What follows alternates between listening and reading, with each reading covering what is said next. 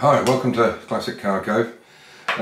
So I know I've had quite a few videos up this week, but we've been doing quite a bit with sandblasting, painting, trying to get things prepared. So I'm off to London tomorrow afternoon for the weekend.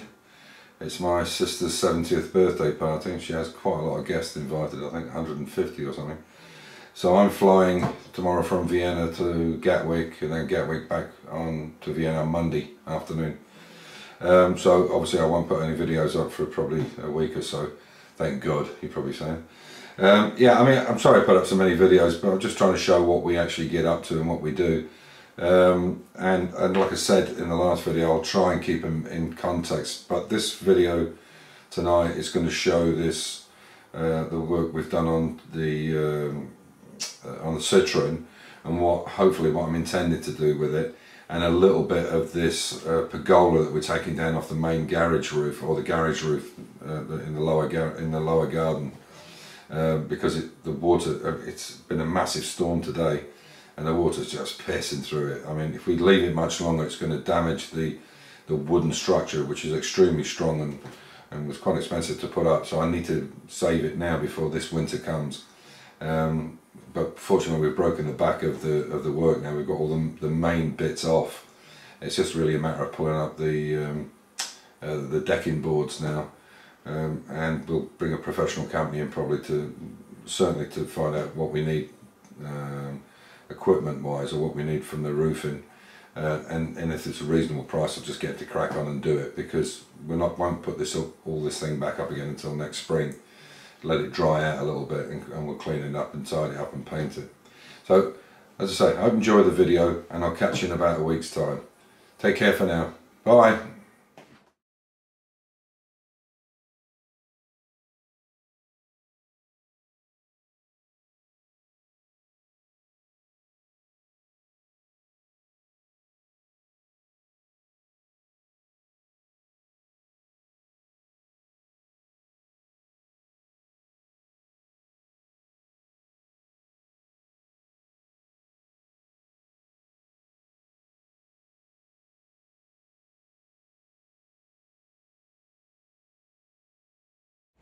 So this is the inside of the cab.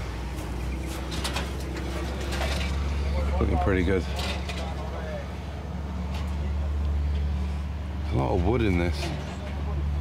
Wood and this like wadding. So all these we can pull out with my dent puller. So the only thing I want to do is I want to do these two front legs here. And get inside, it's missed a bit there, and on these front legs, so we're going to do that now before we leave with it. So I'll move my trailer out of the way, and the mirror's cutting these.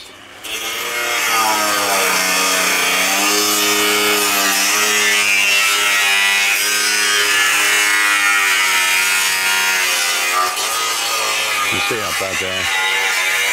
More holes in the tea bag.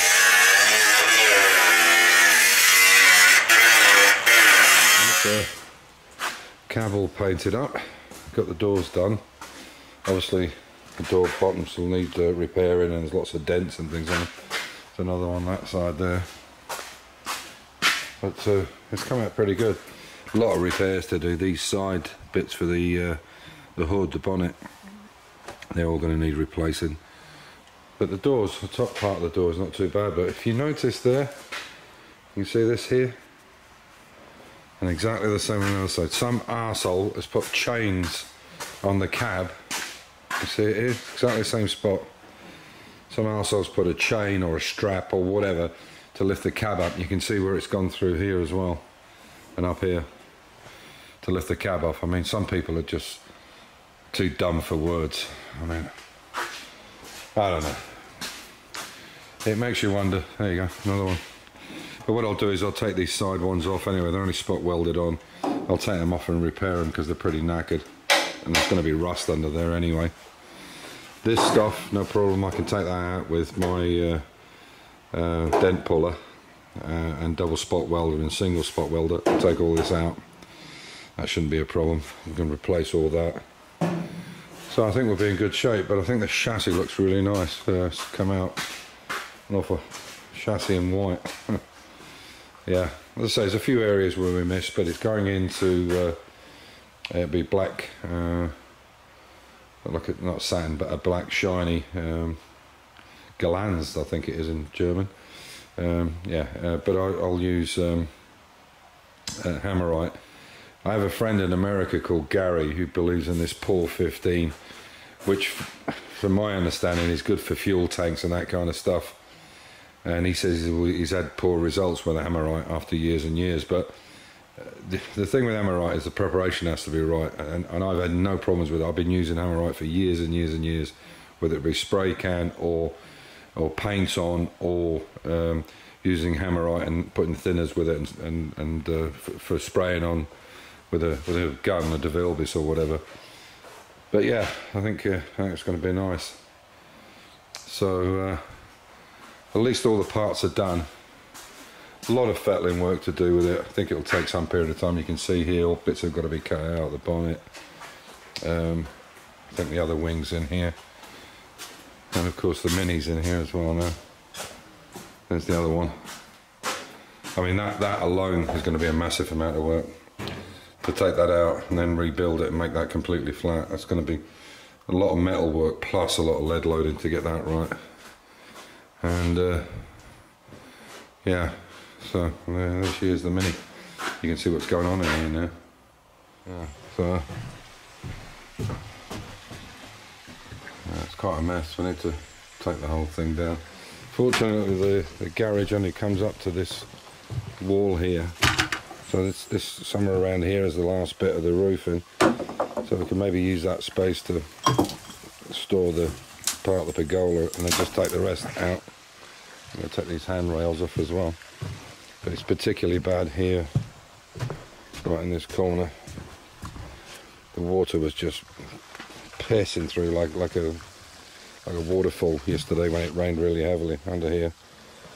So it's all got to come off and try and save what we can. And the rest is, you can see how bad the water's gone through some of it. That felting was just absolutely knackered. Oh yeah. Oh, it's got the roof off. Not bad up here. Oh, that's nice.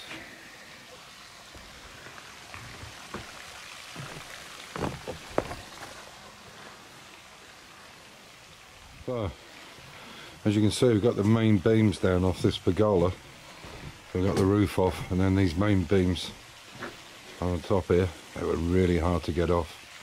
But I'd forgotten how good the carpentry was. They've actually made these joints, as you can see there. I've forgotten just how well this was made.